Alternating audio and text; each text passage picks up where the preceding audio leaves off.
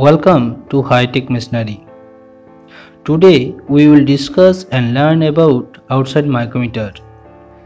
The main parts of micrometer are anvil, spindle, thimble with vernier scale, slip with main scale, and ratchet knob.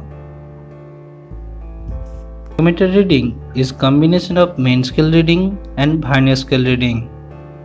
Each division of main scale 1 mm and each division has subdivision of 0.5 mm.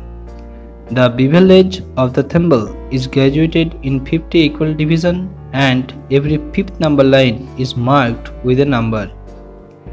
If you rotate the thimble for one revolution, it will move 0.5 mm and to complete revolution will move with 1 mm.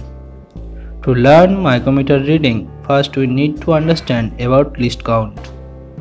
The least count of a measuring instrument is the smallest dimension which the instrument can be measured.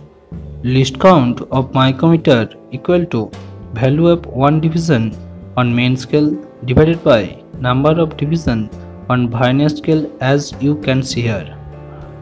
Now to read the micrometer reading, check which line is showing left side close to thimble edge and check which thimble line is matching with datum line or below the datum line.